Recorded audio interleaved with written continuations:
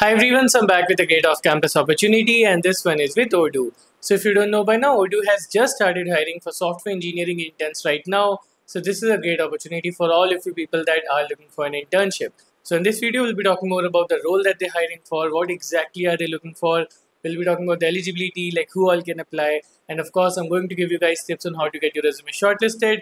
So make sure to watch the complete video and then apply ASAP. The link to apply, as always, is going to be in the description box. And if you're someone who's having difficulty in off-campus placements, if you keep applying but you're not able to get a call back for any of the companies, or if you feel like you're unable to crack the interviews, you're unable to crack the OA, or any other sort of issues you're getting in your placement journey, then you can connect one-to-one with me, where I'll personally help you, guide you, mentor you, and make sure that you get everything that it takes so that you're able to get a call back and you're able to crack your dream company.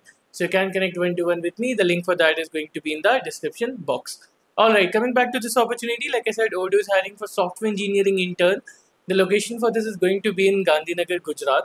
Okay, they have a office there in Infotech, right, in Gandhinagar. They mentioned the exact location, so the exact location will be there in the description box again. It is going to be around 4 to 6 months internship, and it's a great opportunity. I'll tell you the reason why. Because Odoo is a company that has a product that many people are using, many people are working on, and many people are using their product.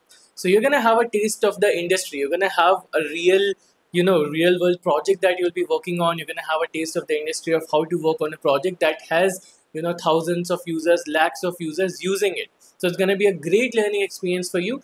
And when you intern at a company like this, which has a product that many people are using, when you work at a company like this, you can put all this thing in your resume, and that is gonna bring such a great shine to your resume, because it's gonna show to the recruiter that you have some real world experience, which is always better than having self-paced projects. So always apply for internships like this. These are going to be basically stepping stones to your career. It's gonna be stepping stones for you to eventually get to your dream company, right? So it's always important that whenever an opportunity like this comes, you apply for it and you try your best in it, right? So it's gonna be a great learning experience. Odoo, as you already know, is a pretty decent company, and they have a lot of people that are using their product. Okay, so that is one thing, and of course the details are already mentioned, the location, and it's going to be around 4 to 6 months. Now let's talk about the eligibility. So as for the eligibility, they have simply said if you're in your last year of your study and if you're looking for an internship, so with that, we can deduce that they're asking final year students to apply 2026 grad.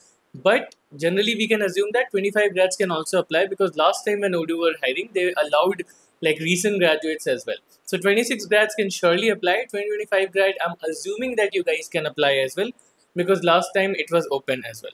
Okay. So again, the link to apply is going to be in the description box. You can apply from there, and there's no restriction on the degree.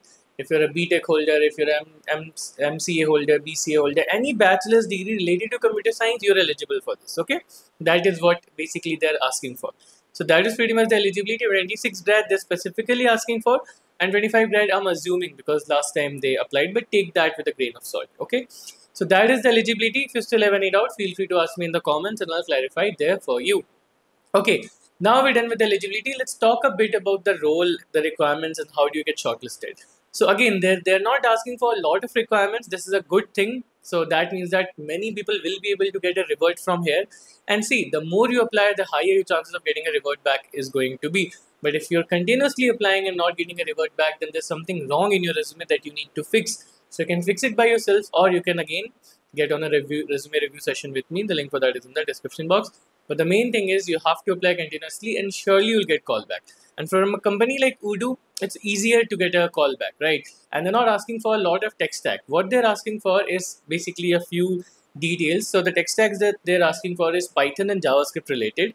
And apart from that, they have basic things like GitHub and basic skills, right? I'll mention them in the description box. But they're not asking for anything very specific. They're not asking for a list of skills that we want all of this. You need to have all of this if you want to apply. Nothing like that. They're asking for very basic skills that probably every programmer already has. So how do you get shortlisted? How do you increase your chances of getting shortlisted? So I already mentioned the main thing is that they're asking for tech stack related to Python or JavaScript, meaning Python related tech stack, JavaScript related tech stack.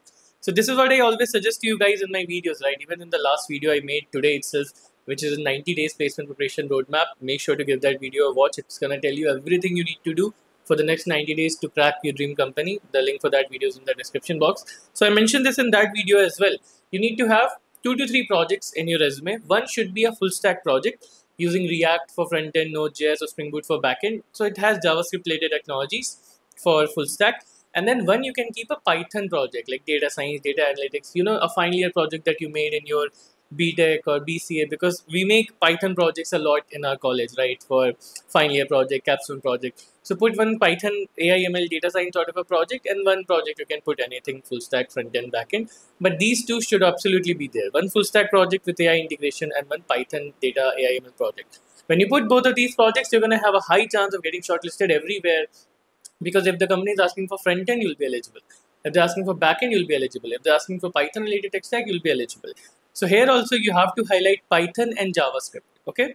So if you've used JavaScript related technologies, if you've used Node.js, React.js, or JavaScript related any tech stack, mention it. If you use Python related tech stack, if you use Python with data science, if you use Python related tech stack, you can again mention it in your resume. Okay. So showcase these things in your resume. Apart from that, they have a few keywords, not a lot of details, but just a few keywords. You can mention them in your resume. Very easy to do. Apart from this, if you have any hands-on experience, you've taken part in open source, you've taken part in hackathon, you've taken part in a coding competition, anything that makes you stand apart, mention that in your resume. Make sure your resume has an achievements/certification section where you mention your certifications, you mention your achievements. That is also gonna give you a good boost to your resume. Okay. So that's pretty much it. Make sure that you have a perfect resume and then apply. You have a great chance of getting a revert back from here, because of course the competition here is going to be significantly lesser compared to a FANG company or a top big tech company, right? The competition is going to be significantly lesser. And once you get in, you're going to learn so many things. And of course, you're going to have a lot of things to put in your resume. So apply ASAP and make sure that you subscribe to the channel, because I'll be bringing you guys a lot more opportunities in the future.